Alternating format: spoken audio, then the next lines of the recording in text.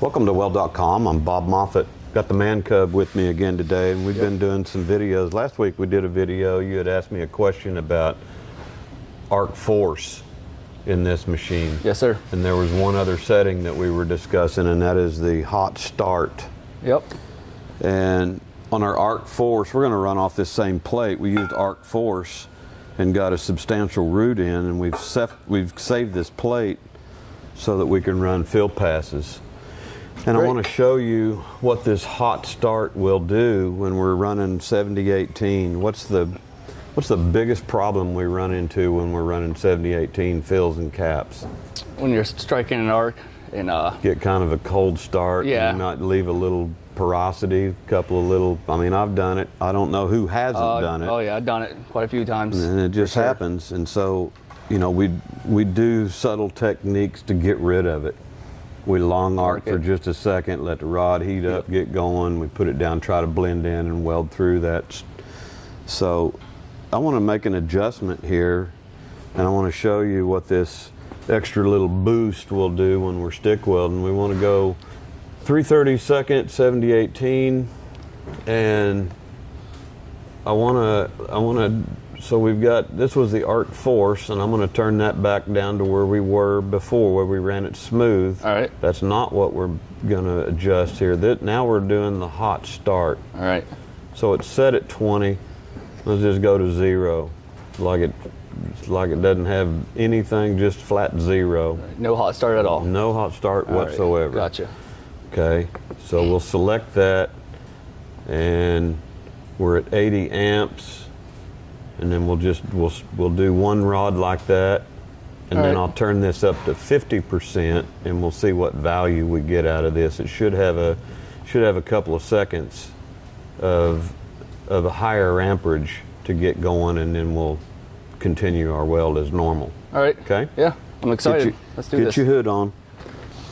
So, Mike, I want to do 2 short welds, both of them with 0 hot start feature in there. Start out down here on bottom, cold start. All right. No hot start. No hot start. All right, watch this start here because it should be. All right. Just kind of a normal cold start.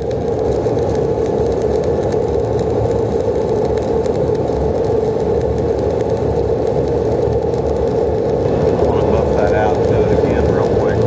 All right.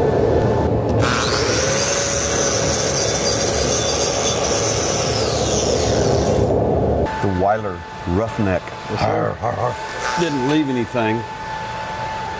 You know, force of habit, I'm always going to do. I'm probably always looking to do a little bit of that long arc start. So let's do that again. And I want you to watch closely what happens with the rod when we're starting. Okay.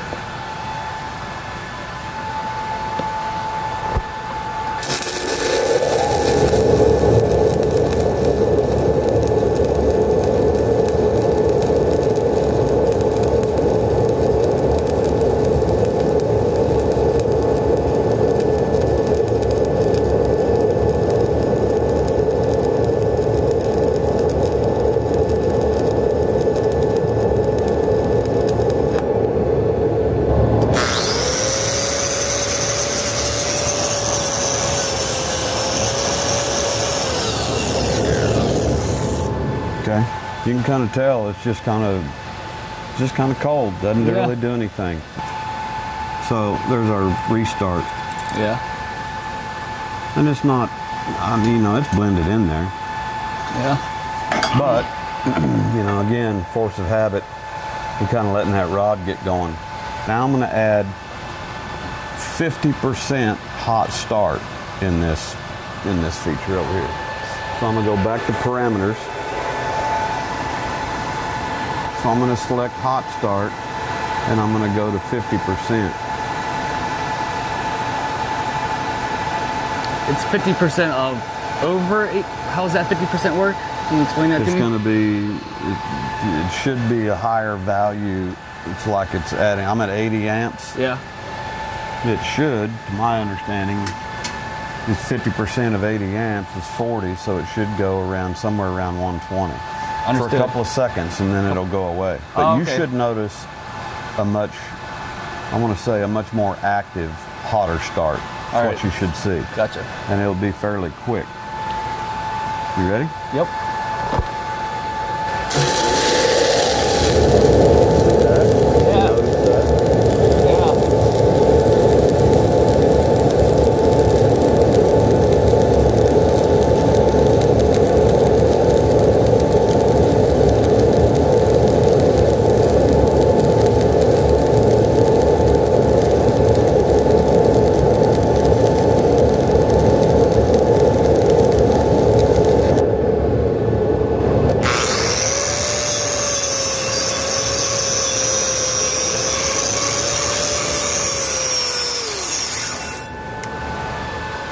You see we've got a little bit different blend here. Oh yeah. It's actually just a little bit wider. But you notice that a couple of seconds it was noticeably much hotter. Yep. And that's a benefit. Awesome. Oh yeah, I'll definitely I'm gonna do that one more time.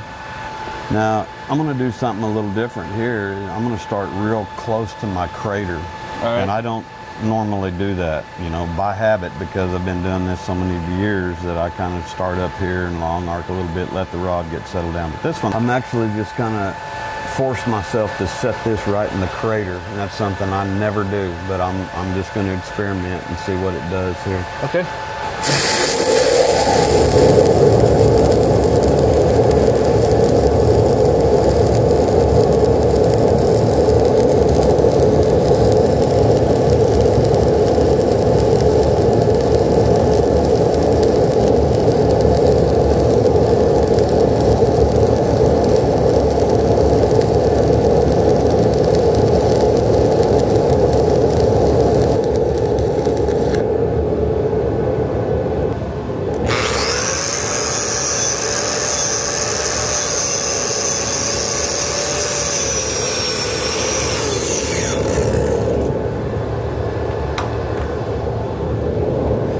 So, again, that's starting right in the crater.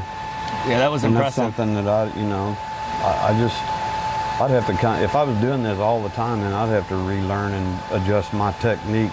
But I think that's beneficial, of just a good, crispy, blast hot start right real close to the crater. Decent blend.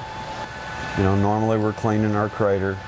We want that good, hot, crispy start to blend in and everything. So kind of a cool feature, huh? Oh yeah, that's a nice tool. Yep. For sure. Yeah, I like it. I mean, that, you know, if you're doing this, you're quick, accurate, good, hot start, blend that in and just keep right on going. Thanks for watching Weld.com, and we appreciate you subscribing to the channel. Check us out on Instagram and Facebook as well. Thanks for watching Weld.com. I'm Bob Moffitt. And I'm Man Cub. Thank you. Man Cub. Man Cub. How'd you get that nickname, or do I even want to know? I'm not a man, or I'm not. I don't even know. Really. Is this going somewhere? No, I don't have nothing. You want to know what my nickname is? I'm not going to tell you. All right. I'm not at the point of the kid, but I'm like right in the middle of changing. Starting to sprout some hairs. God. Hey, I'm getting ready to set up and do this this hot start demo and everything. Yeah. Got 332 7018. 332 7018. You think I ought to run straight CO2 or put the 98.2 on there? The 7018. Shut up. You were answering a question from 2 weeks ago.